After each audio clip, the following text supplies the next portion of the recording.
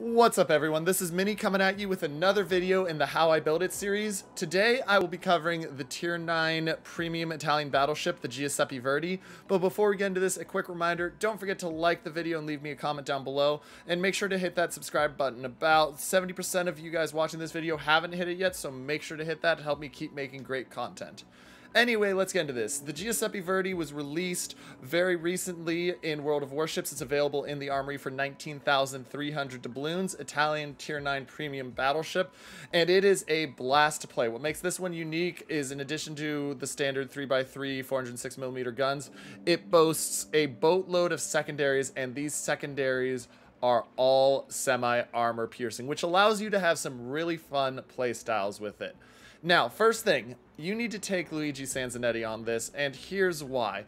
Even with what I'm running, I'm only getting a 19.1 kilometer range, and while you'll see there's a way to increase that without it, Sansonetti's first kill, or Sansonetti getting the first kill on him, gets you the far reach talent, gives you the 8% range, which is really, really nice. Additionally, if you get the Confederate achievement, you get the main battery reload time buff, which is nice.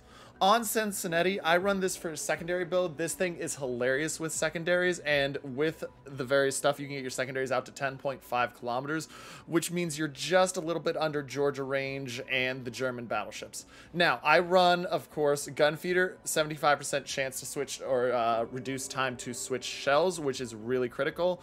Spot number 2, because I'm going to run the reload equipment on this, you need to run Grease the Gears to get that main battery traverse speed up.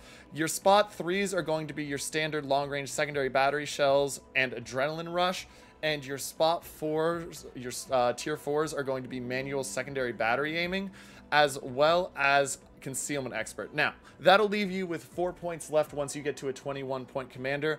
Choice is up to you whether you think you need fire prevention expert to reduce the chance of catching fires and lower the fire chance by 1, or if you think you need emergency repair expert to have the extra heal.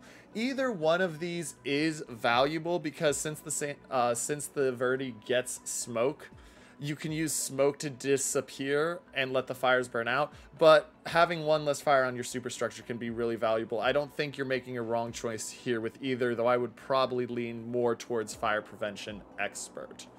Next up, let's talk about what equipment you should be putting on this. Slot 1 is fairly simple. You're going to go with main armaments mod 1. Spotting aircraft is tempting to consider because of the reduced range, but once again, I'm building this for brawling with secondaries, so while the range is nice for early in the game and late in game where you might be chasing down ships at range, I like making sure that all of my stuff survives better because you need your guns to be in a good spot. You could also make a strong case for the secondary battery survivability mod being taken, but I usually stick with main armaments mod. Slot 2, I like to take the engine room protection in order to make sure that my engine and steering gears don't get slapped while I'm in this, though DCS mod 1 is once again a absolutely reasonable choice.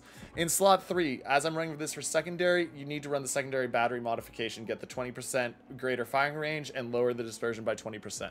If I wasn't running that, I would be going with aiming systems to get better accuracy, or a case could be made for the main battery traverse speed.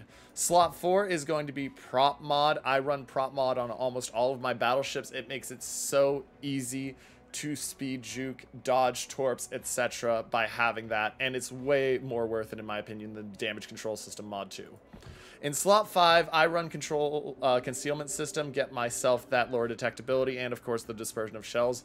And then slot 6, the one where there's a little bit of debate. I like to run the main battery modification, which gets me the lower reload time, comboed with worse traverse speed, but that's balanced out by the captain skill I took. This gets my reload on my guns down to 27.3 seconds base, and then AR makes it even better. But there's a case to be made where if you're saying, you know what, I want to play this at range, you could run main battery firing range on that, get this thing over the 20 kilometer, almost 21 kilometer mark for range base. Down here in consumables, I don't see it as needing to run the I don't see you needing to run the fighter. I recommend spotting aircraft. Have that range if you need it. You get 4 consumables. It's nice. Fighter only helps you if you're in a CV game. And as a Giuseppe Verdi, you also have the advantage of being able to run your exhaust smoke generator. Because it's a full speed smoke generator, you can get and stay in that for much longer. Additionally, because of some of the flags I'm running, you've got 70 seconds in smoke, which is a really nice amount of time to be able to get yourself dark or just let your secondaries light up an opposing ship. Finally, let's talk about the exterior. Now, camouflage, of course, it comes with the standard 100% XP per battle, 20% cheaper service cost, but as always, tier 9 premiums are the best bang for your buck in terms of credit generation and XP generation. So you're not wrong if you want to consider using one of your other camos on it to be able to maximize that. Over in flags, once again, unless you have a special flag, doesn't matter what you run. Let's talk signals. In signals, first off, tier 9 premium means I'm going to run all the specials, all the economic, get as much out of this as I can. In combat, it's absolutely paramount that you run X-Ray Papa Una 1, because that one, it gives you the 15% smoke generation consumable time, which really, really helps with being able to sit in smoke and escape or deal secondary damage without being spotted.